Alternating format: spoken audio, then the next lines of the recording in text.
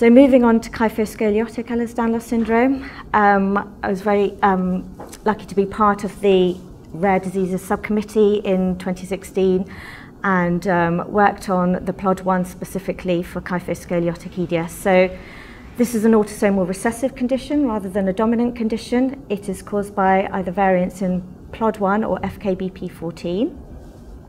The major criteria are congenital muscle hypotonia and congenital or early onset kyphoscoliosis, and you can see this quite severely in some of the patients that are on this slide. This is taken from the 2018 FKBP14 paper. They also have generalized joint hypermobility.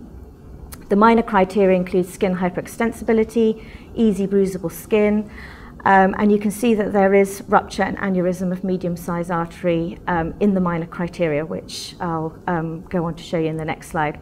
And some other musculoskeletal features as well, such as pectus and talipes.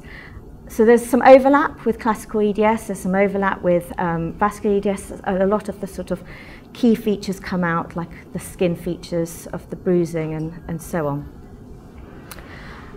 So I worked with Dr. Angela Brady on the PLOD1 cases back in 2016. We reviewed all the literature.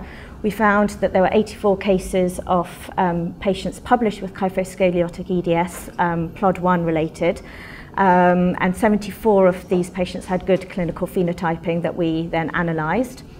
We found that medium-sized vessel rupture occurred in 11 patients, so much higher than we actually originally anticipated.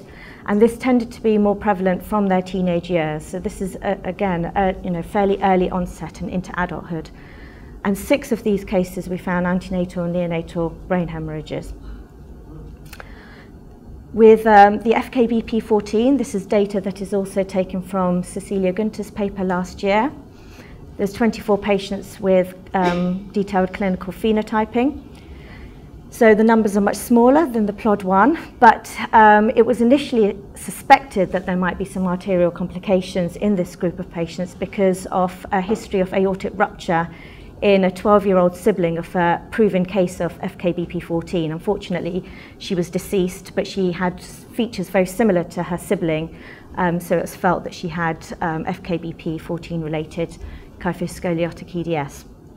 And at 50, the proband revealed to have an internal carotid artery dissection.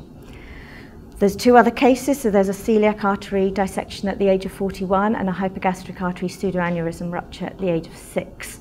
So we have small numbers, but we do certainly feel that there's arterial fragility associated with this condition.